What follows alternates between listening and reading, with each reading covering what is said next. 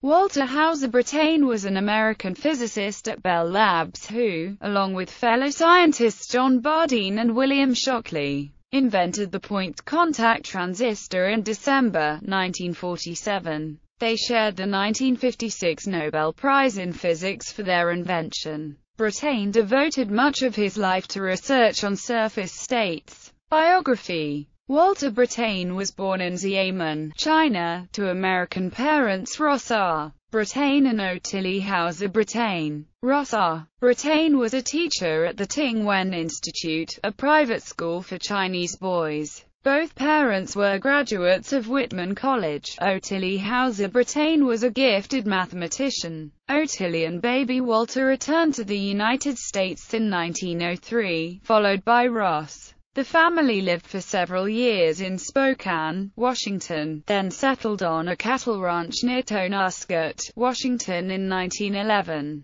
Brattain attended Whitman College in Walla Walla, Washington, where he studied with Benjamin H. Brown and Walter A. Brattain. Brattain earned a bachelor's degree from Whitman College in 1924, with a double major in physics and mathematics. Brattain and his classmates Walker Bleakney, Vladimir Rojansky and D. John Workman were later known as the Four Horsemen of Physics because all went on to distinguished careers. Brattain's brother Robert, who followed him at Whitman College, also became a physicist. Brattain earned a Master of Arts from the University of Oregon in Eugene in 1926, and a Ph.D. from the University of Minnesota in 1929. At Michigan, Brattain had the opportunity to study the new field of quantum mechanics under John Hasbrouck van Vleck. His thesis, supervised by John T. Tate, was efficiency of excitation by electron impact and anomalous scattering in mercury vapor. Walter Brattain married twice. His first wife was chemist Karen Gilmore. They married in 1935 and had a son, William G. Brattain, in 1943.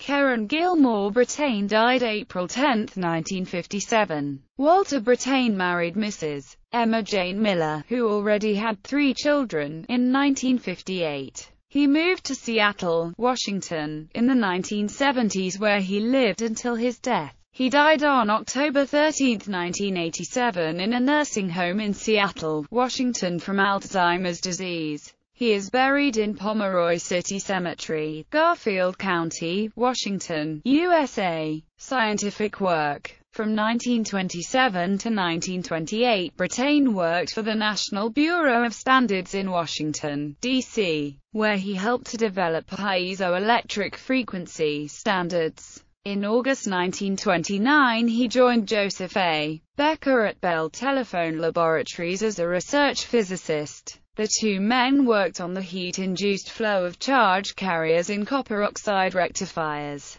Brattain was able to attend a lecture by Arnold Sommerfeld. Some of their subsequent experiments on thermionic emission provided experimental validation for the Sommerfeld theory. They also did work on the surface state and work function of tungsten and the adsorption of thorium atoms. Through his studies of rectification and photo effects on the semiconductor surfaces of cuprous oxide and silicon, Brattain discovered the photo effect at the free surface of a semiconductor. This work was considered by the Nobel Prize Committee to be one of his chief contributions to solid-state physics. At the time, the telephone industry was heavily dependent on the use of vacuum tubes to control electron flow and amplify current. Vacuum tubes were neither reliable nor efficient, and Bell Laboratories wanted to develop an alternative technology. As early as the 1930s, Brattain worked with William B. Shockley on the idea of a semiconductor amplifier that used copper oxide, an early and unsuccessful attempt at creating a field effect transistor. Other researchers at Bell and elsewhere were also experimenting with semiconductors, using materials such as germanium and silicon. But the pre-war research effort was somewhat haphazard and lacked strong theoretical grounding. During World War II,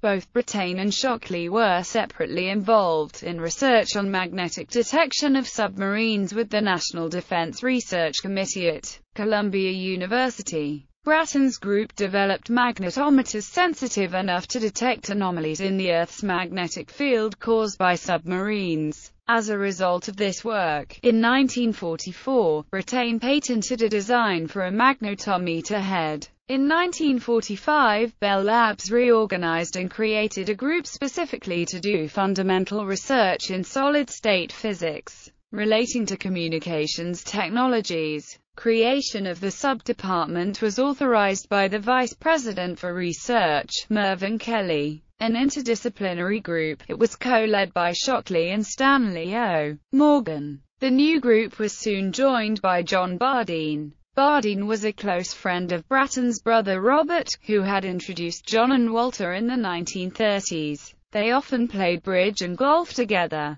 Bardeen was a quantum physicist, Brattain a gifted experimenter in materials science, and Shockley, the leader of their team, was an expert in solid-state physics. According to theories of the time, Shockley's field effect transistor, a cylinder coated thinly with silicon and mounted close to a metal plate, should have worked. He ordered Brattain and Bardeen to find out why it wouldn't. During November and December, the two men carried out a variety of experiments, attempting to determine why Shockley's device wouldn't amplify. Bardeen was a brilliant theorist. Brattain, equally importantly, had an intuitive feel for what you could do in semiconductors. Bardeen theorized that the failure to conduct might be the result of local variations in the surface state which trapped the charge carriers. Brattain and Bardeen eventually managed to create a small level of amplification by pushing a gold metal point into the silicon, and surrounding it with distilled water. Replacing silicon with germanium enhanced the amplification, but only for low-frequency currents. On December 16, Brattain devised a method of placing two gold leaf contacts close together on a germanium surface. Brattain reported, using this double-point contact was made to a germanium surface that had been anodized to 90 volts. Electrolyte washed off in H2O and then had some gold spots evaporated on it. The gold contacts were pressed down on the bare surface. Both gold contacts to the surface rectified nicely. One point was used as a grid and the other point as a plate. The bias on the grid had to be positive to get amplification, as described by Bardeen. The initial experiments with the gold spots suggested immediately that holes were being introduced into the germanium block, increasing the concentration of holes near the surface. The names emitter and collector were chosen to describe this phenomenon. The only question was how the charge of the added holes was compensated. Our first thought was that the charge was compensated by surface states. Shockley later suggested that the charge was compensated by electrons in the bulk and suggested the junction transistor geometry. Later experiments carried out by Brattain and me showed that very likely both occur in the point-contact transistor. On December 23, 1947, Walter Brattain, John Bardeen, and William B. Shockley demonstrated the first working transistor to their colleagues at Bell Laboratories, amplifying small electrical signals and supporting the processing of digital information. The transistor is the key enabler of modern electronics. The three men received the Nobel Prize in Physics in 1956 for research on semiconductors and the discovery of the transistor effect, convinced by the 1947 demonstration that a major breakthrough was being made. Bell Laboratories focused intensively on what is now called the Surface States Project. Initially, strict secrecy was observed. Carefully restricted internal conferences within Bell Labs shared information about the work of Brattain, Bardeen, Shockley and others who were engaged in related research. Patents were registered, recording the invention of the point-contact transistor by Bardeen and Brattain. There was considerable anxiety over whether Ralph Bray and Seymour Benzer, studying resistance in germanium at Purdue University, might make a similar discovery and publish before Bell Laboratories. On June 30, 1948, Bell Laboratories held a press conference to publicly announce their discovery. They also adopted an open policy in which new knowledge was freely shared with other institutions. By doing so, they avoided classification of the work as a military secret, and made possible widespread research and development of transistor technology. Bell Laboratories organized several symposia, open to university, industry and military participants, which were attended by hundreds of scientists in September 1951, April 1952, and 1956. Representatives from international as well as domestic companies attended.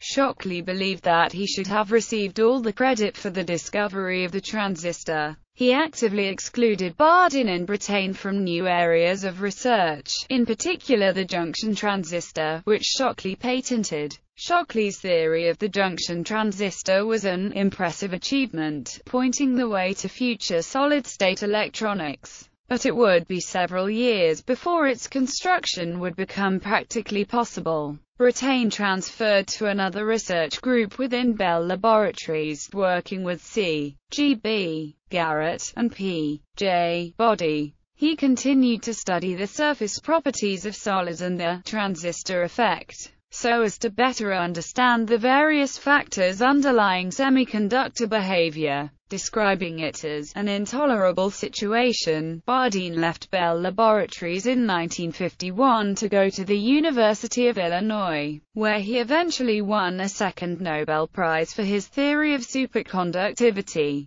Shockley left Bell Laboratories in 1953 and went on to form the Shockley Semiconductor Laboratory at Beckman Instruments. In 1956, the three men were jointly awarded the Nobel Prize in Physics by King Gustav VI Adolf of Sweden for research on semiconductors and the discovery of the transistor effect. Bardeen and Brattain were included for the discovery of the point-contact transistor, Shockley for the development of the junction transistor. Walter Brattain is credited as having said, when told of the award, "I certainly appreciate the honor. It is a great satisfaction to have done something in life and to have been recognized for it in this way. However, much of my good fortune comes from being in the right place, at the right time, and having the right sort of people to work with." Each of the three gave a lecture. Brattain spoke on surface properties of semiconductors, Bardeen on semiconductor research leading to the point-contact transistor, and Shockley on transistor technology evokes new physics.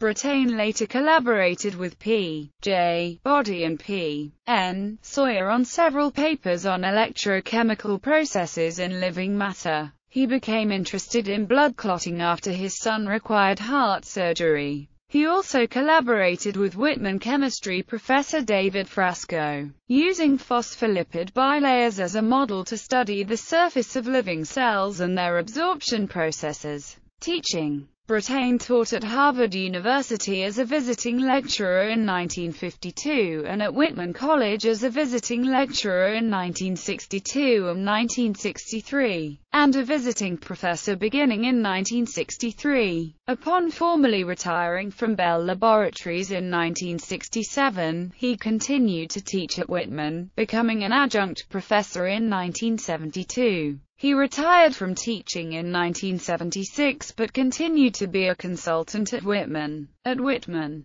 the Walter Brattain scholarships are awarded on a merit basis to entering students who have achieved high academic excellence in their college preparatory work. All applicants for admission are considered for the scholarship, which is potentially renewable for 4 years. Awards and honors. Walter Brattain has been widely recognized for his contributions. Awards: Stuart Ballantyne Medal of the Franklin Institute, 1952, John Scott Medal, 1954, Nobel Prize in Physics, 1956, inducted into the National Inventors Hall of Fame, 1974. Memberships: National Academy of Sciences, Franklin Institute, American Physical Society, American Academy of Arts and Sciences, American Association for the Advancement of Science. Commission on Semiconductors of the International Union of Pure and Applied Physics Naval Research Advisory Committee. Honorary degrees: Doctor of Science, Portland University, 1952, Whitman College, 1955, Union College, 1955, University of Minnesota, 1957.